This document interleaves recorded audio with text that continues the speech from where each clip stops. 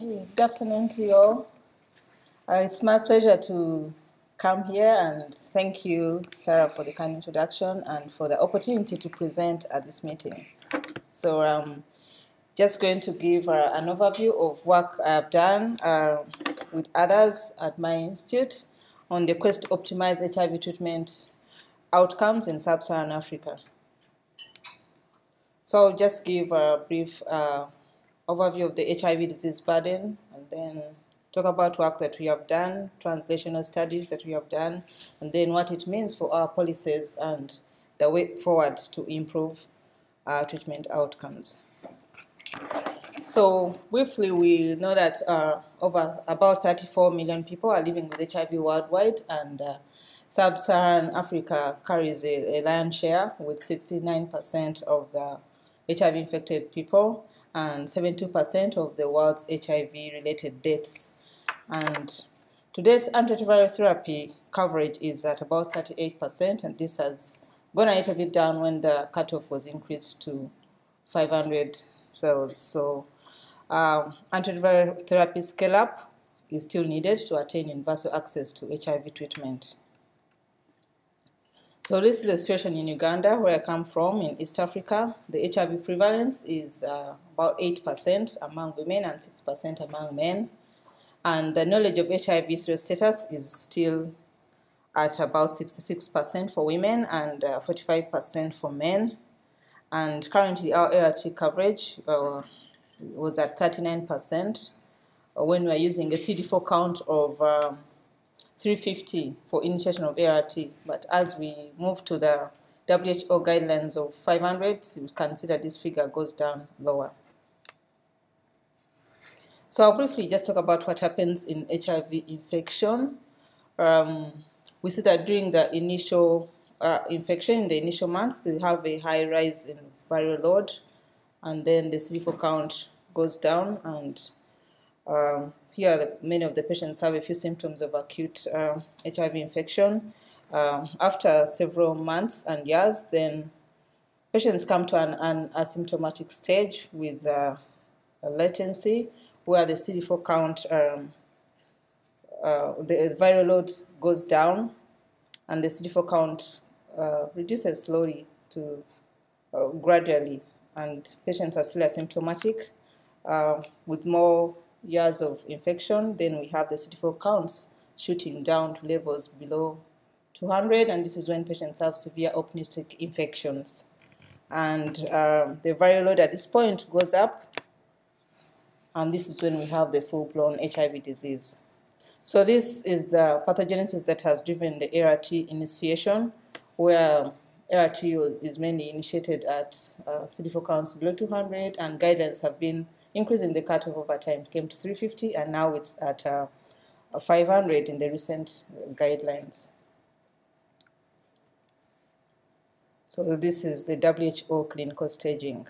You see that stage 3 and 4 is when patients have advanced disease, and this is where we used to initiate antiretroviral therapy. But you know that with time now, we are beginning to initiate with the test and treat strategies. Patients are being initiated at ART as early as possible. So I'll briefly talk about what we have done, and this will just show the concept of my work is mainly to reduce morbidity and mortality by optimizing HIV treatment outcomes. This is mainly my work, and these are the different facets that we have looked at. One, we see that we need to increase opportunities for HIV testing for people to know their HIV status and be able to access treatment. Then we need active detection of HIV, of co-infections such as TB, which increase the immune suppression. These are co-infections and opportunistic infections. We need timely initiation of ART. We need to reduce attrition and optimize adherence for us to get good clinical outcomes. Then we need to strike a balance between clinical, virological, and immunological monitoring for our patients in resource-limited settings. These are the ones that are mainly for HIV. We also have factors that are not necessarily limited to HIV. We have health system strengthening, which again impacts on HIV care. And then we have training and mentoring of current and future leaders. which is capacity building for research that is going to take clinical care as a whole to the next level.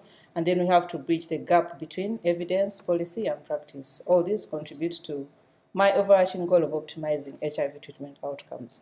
So my talk is going to be about the different areas in this and how it is related to our global health.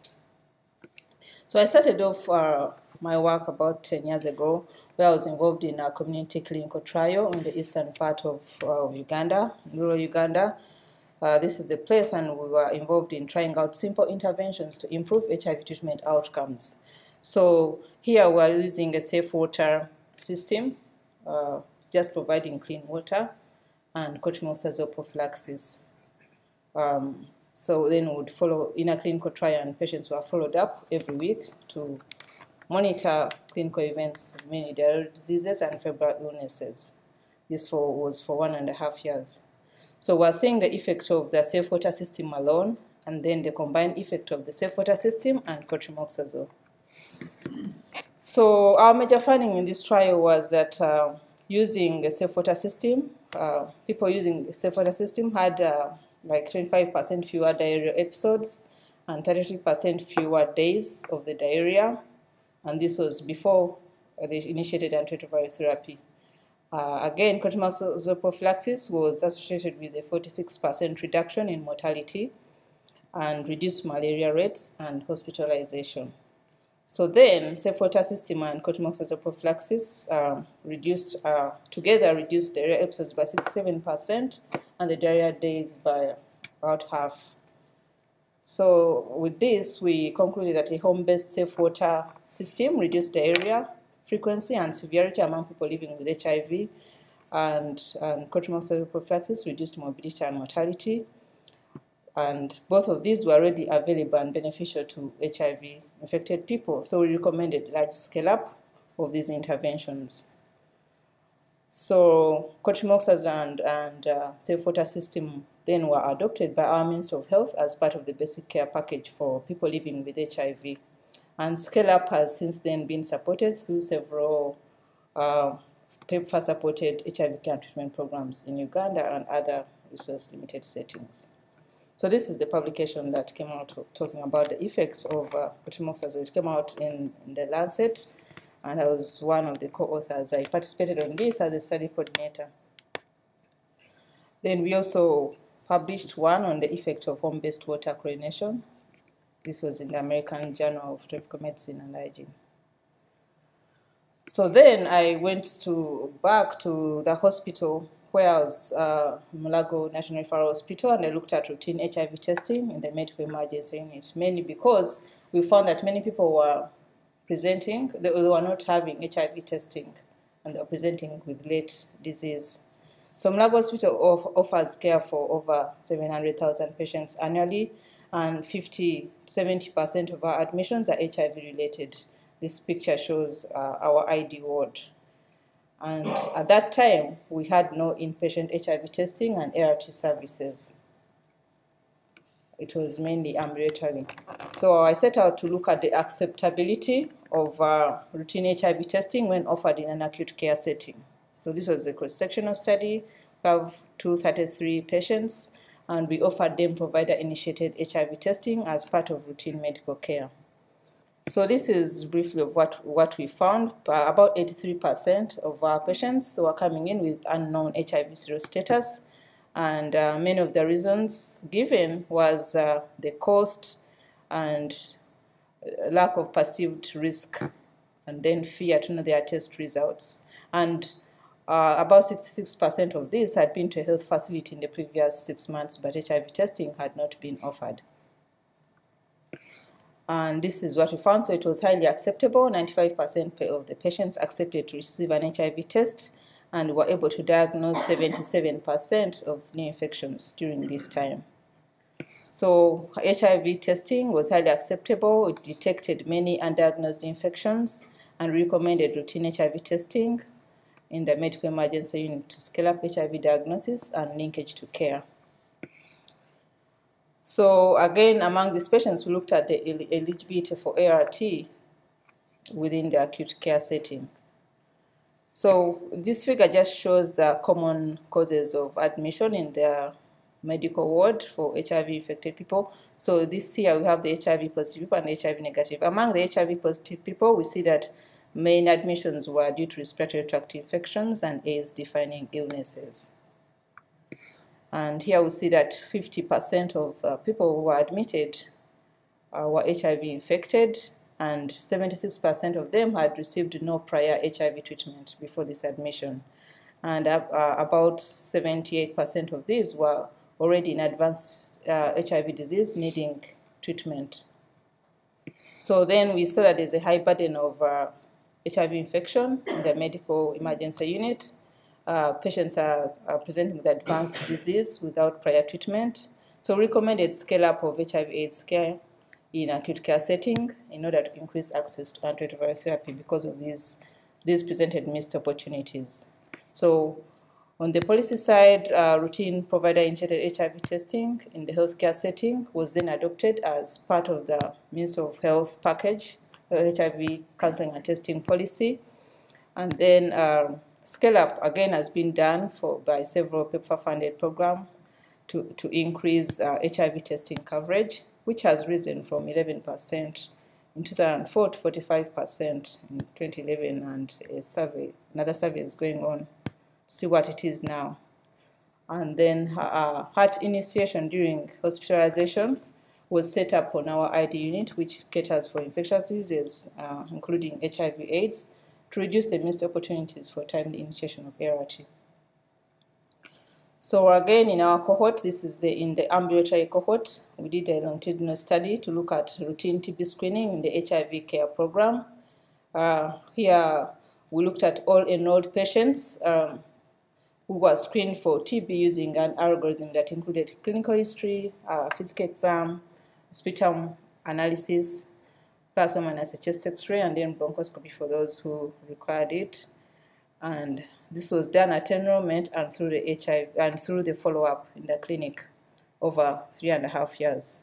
So this figure will just show you how the clinic started in 2006, and then the numbers kept increasing. Within 1 year, we had big numbers in the clinic. So there's an overwhelming demand for the HIV services.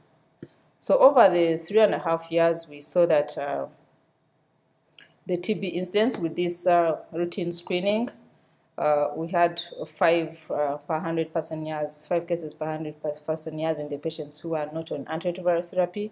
So we had more TB cases reported in the patients who are on ART. But this, you need to note that HIV patients were more followed up than the non-ART patients. So we actually recommend that we have follow-up for even the non-HIV patients, because most of them get lost follow-up from care, the non-ART patients. So on sub-analysis of the patients who had incident TB, we see that about 50% of them got TB in the first 14 months of treatment. So this is a critical time in the first year of treatment when we need to have aggressive diagnosis of TB. So again, this was done at Mulago Hospital, and we concluded that routine TB screening and enrollment through follow-up identified a significant number of TB co-infections among both ART and non-ART patients, and this is a potential strategy for improving HIV treatment outcomes in resource-limited settings. Again, we've had TB screening algorithm that we piloted in this study. It has been implemented in several HIV care programs, including the IDI TB clinic, which was set up 3 years ago. So again, because many of our patients were mothers, the epidemic in Uganda, about 60 to 70% are women. So we looked at the access to HIV/AIDS care for mothers and children in Africa and looking at adherence to the PMTCT program.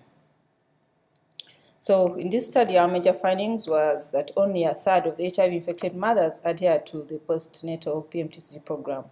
So after PMTCT during pregnancy, it's only 1/3 that are able to return for follow-up. And mothers who previously attended routine postnatal care were 4 times more likely to adhere to postnatal PMTCT. So there is actually need to improve maternal child health services alongside PMTCT programs if we are to move option B plus forward. So from that previous study, I was then invited to contribute to a book chapter looking at scaling up of HIV/AIDS care among women in Sub-Saharan Africa, looking at the cross-cultural barriers. This is a chapter in the book on women, motherhood, and living with HIV/AIDS. And in this chapter, we really talk about critical social cultural issues that affect mothers' access to HIV care in Africa. We talk about pregnancy and childbearing in the African context, and then adolescence and the transition to womanhood, disclosure and its consequences, prevention with positives, breastfeeding and PMTCT, unique issues in Africa where mothers have to be seen breastfeeding, and then HIV epidemic in the conflict-affected areas, mainly in northern Uganda. And we also look at the fact that heart restores the hope for mothers in Africa, where they can have children and breastfeed them without transmitting HIV infection.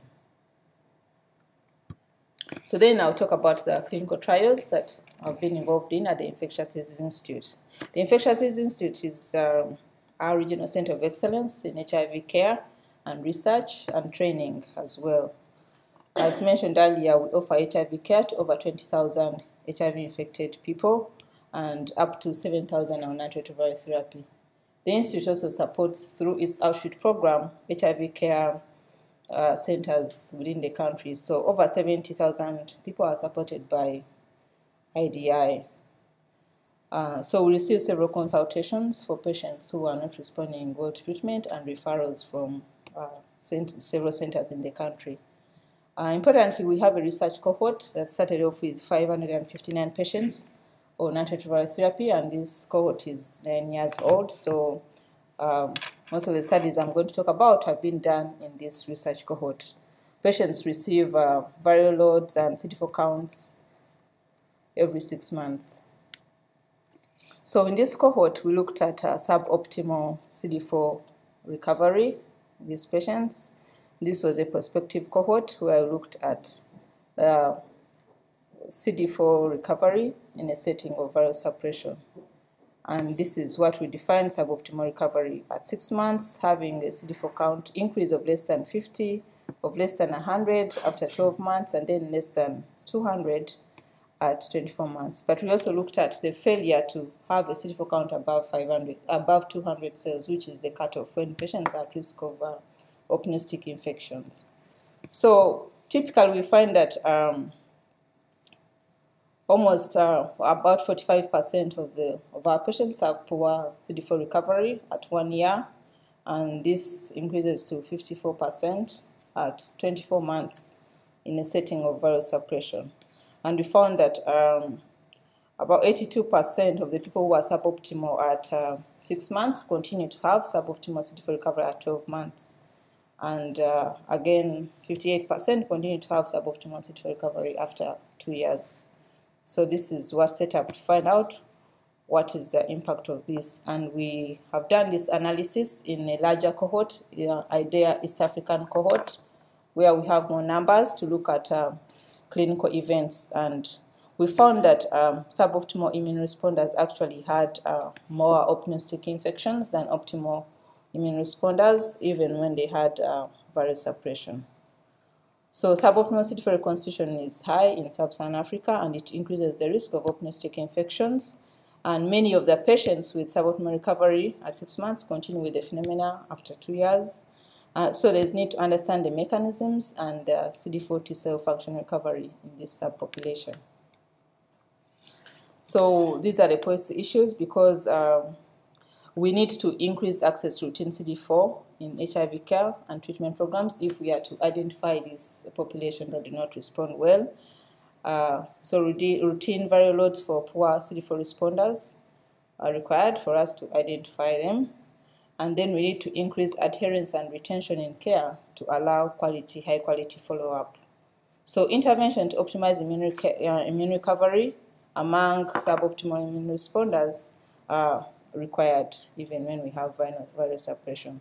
So that is why we went out to look for some of the associated features, and so we looked at T-cell activation and suboptimal CD4 recovery. This is in the lab. We have the Joint Clinical Research Center in Kampala where we did these lab assays.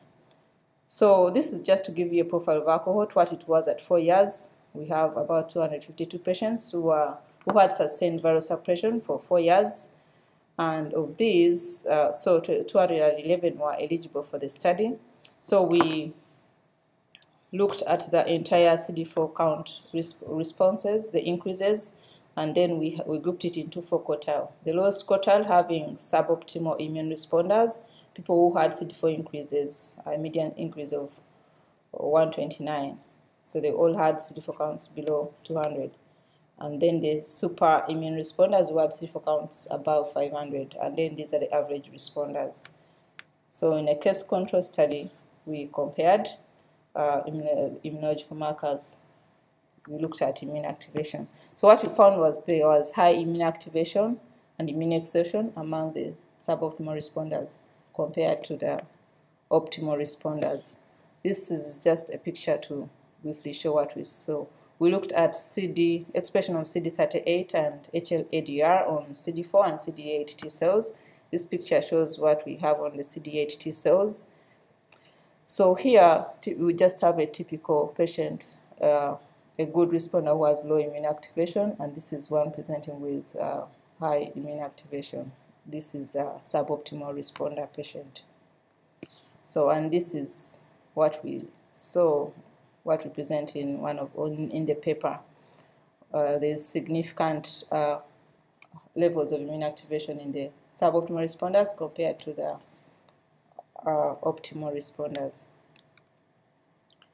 So we conclude that T-cell activation and exhaustion persist despite long-term antiretroviral therapy with viral suppression, and the immune abnormalities were associated with suboptimal CD4 reconstitution, and therefore immunoregulation may modify immune recovery among ART-treated patients with suboptimal recovery. So this is just to give an overview of immune activation and HIV, and it is published. So we see that there are several contributors to immune activation during HIV. It's multifactorial. We have microbial translocation, we have persistent HIV replication, we have co-infections, like for example CMV, hepatitis C, and then we have activation of the dendritic cells, and then we have altered T regulatory function. And all these cause the persistent immune activation.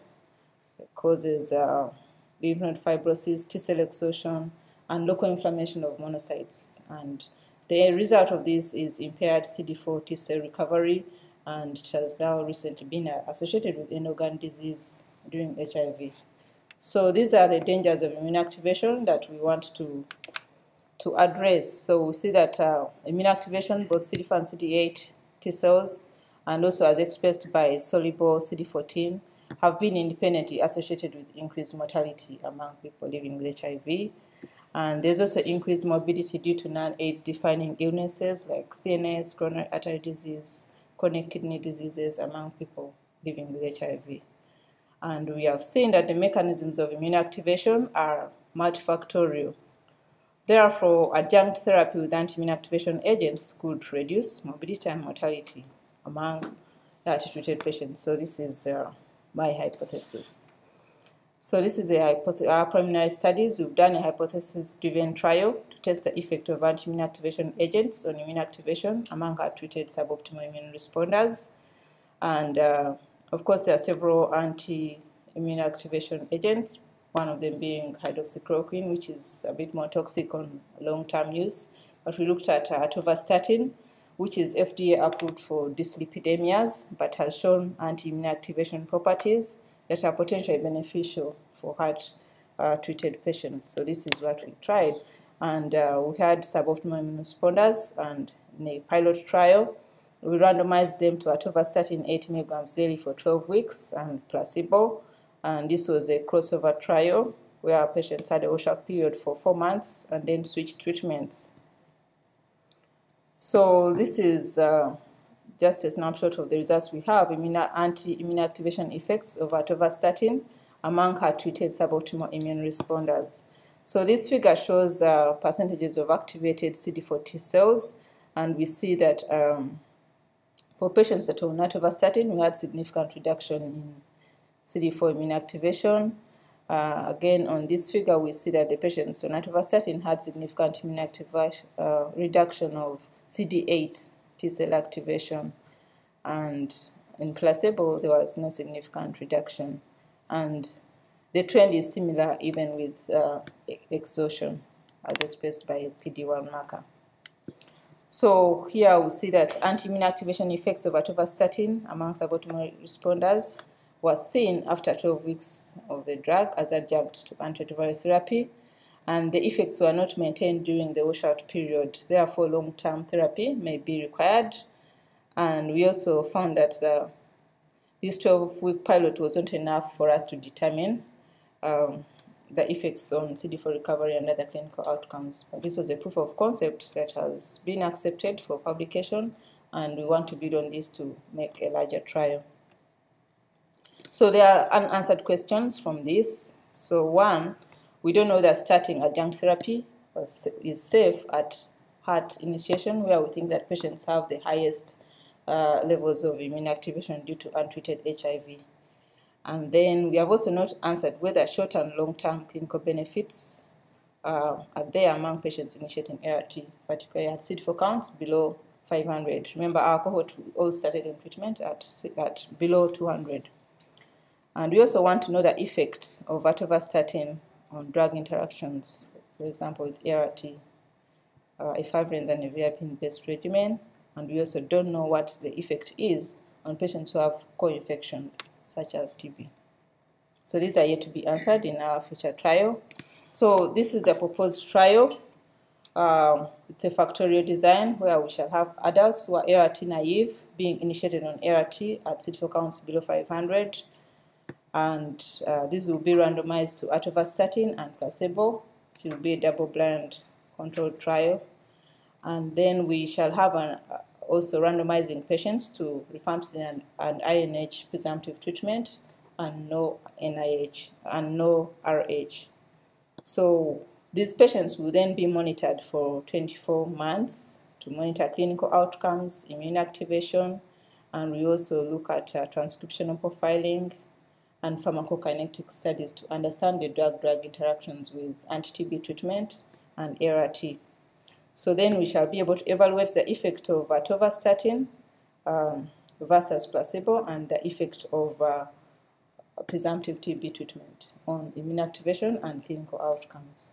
So this is the trial we are working on with Sarah, and hopefully it should start next year. So what is the impact of this trial? We think that immunological and clinical benefits of atorvastatin adjunct therapy will inform therapeutic interventions to utilize immune modulants in order to maximize HIV treatment outcomes.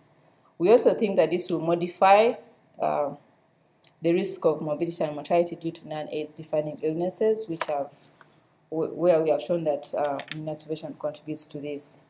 And we believe that this will cause a paradigm shift to HIV treatment care to optimize treatment outcomes in Sub-Saharan Africa. So we've also done other translational studies in the area of immune recovery and treatment outcomes of HIV treatment. This I will just give a snapshot. So we found that there is impaired T cell proliferation among the heart-treated adults with suboptimal CD4 recovery in our African cohort. We've also found that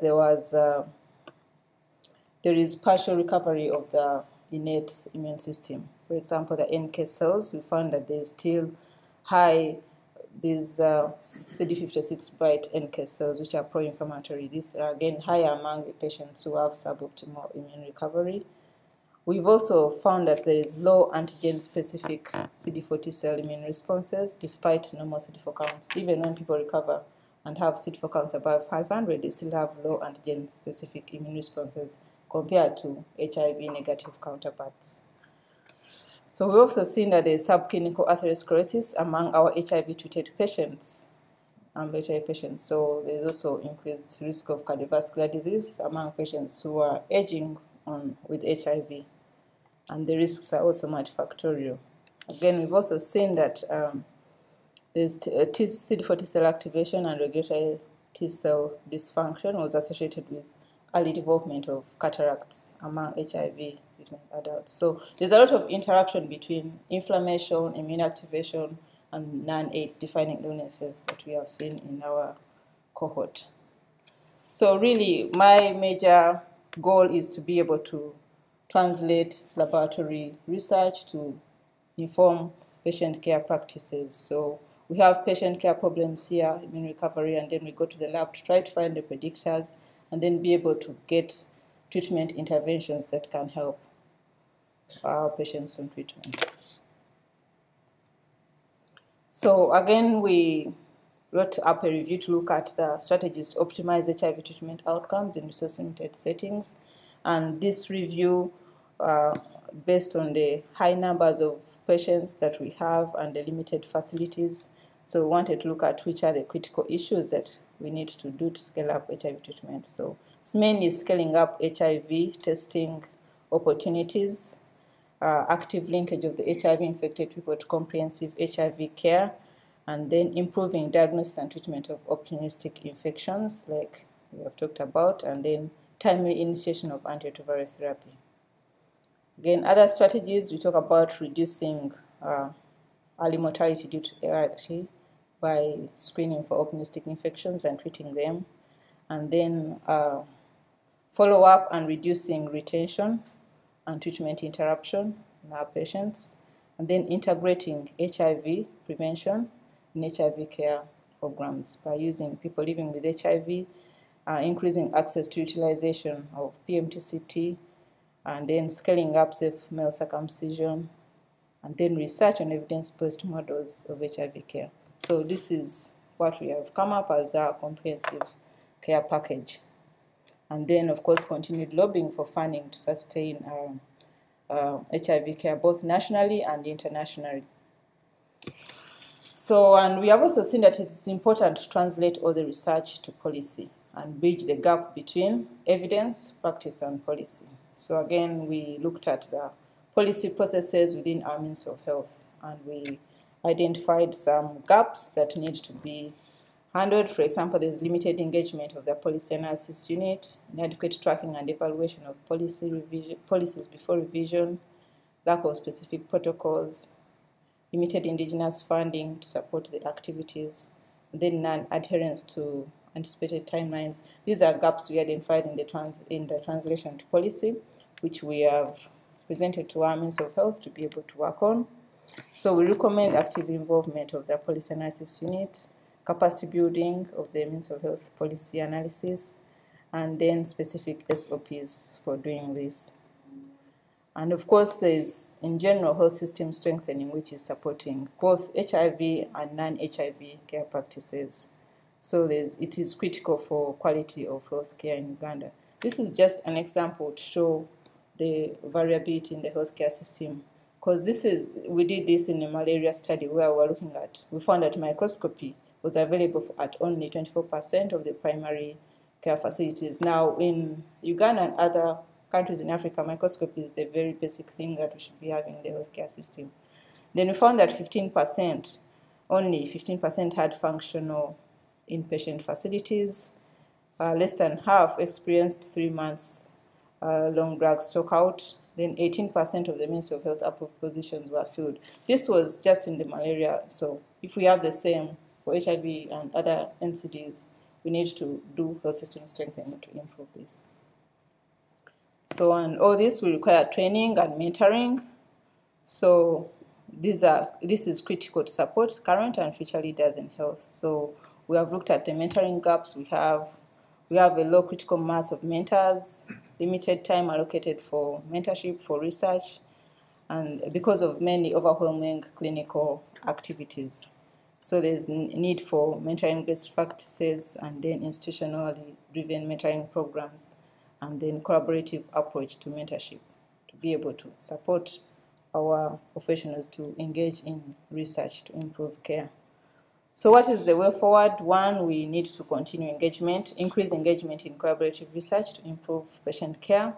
We need a multidisciplinary approach because, as we've seen, the HIV disease is affecting several disciplines, and translational science that can be transformed to improve healthcare practices.